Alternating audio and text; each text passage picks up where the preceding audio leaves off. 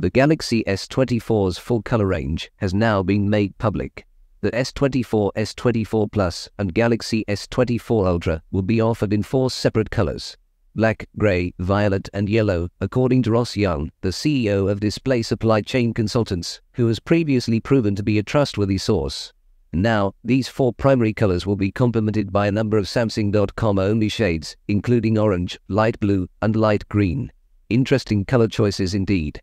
While black and grey have long been the staple color choices for Samsung's flagship phones, the addition of violet and yellow is interesting.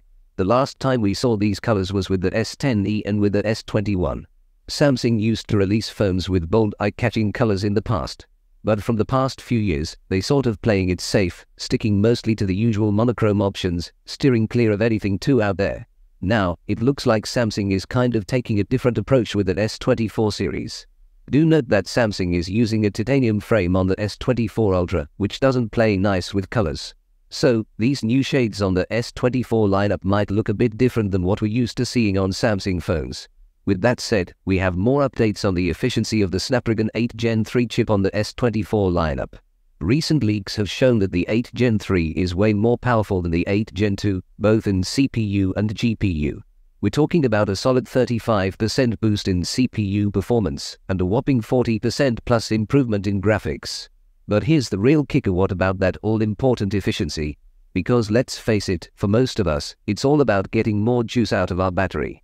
Now, Ice Universe chimed in with some sweet insights, saying the 8 Gen 3 is even more efficient than the 8 Gen 2. He's even calling it almost perfect, which is quite a bold claim. You might already know that the 8 Gen 2 in the S23 Ultra delivers some seriously impressive battery life. So, just imagine Samsung making it even better with the S24 Ultra. Now, let's shift our attention to the dark side, as the iPhone 15 lineup isn't selling as well as Apple initially expected. Bloomberg, as well as a renowned analyst Jeff Boo, reports that demand for the iPhone 15 is lower than demand for the iPhone 14 in the same period last year. So, why the sales slump? Well, it's all thanks to an ongoing weakness in consumer demand and some serious competition from Huawei and other local players in markets like China. Huawei has recently beaten Apple to clinch the title of the top-selling smartphone maker in China. Analysts believe that Huawei will keep on rising, and this trend is set to carry on well into 2024. Now, that's a bit of a headache for Apple because China's their biggest market for iPhone sales, making up a whopping 22% of their total iPhone shipments. So, Huawei's rise might mean Apple has to kiss goodbye to those tens of millions of iPhone sales.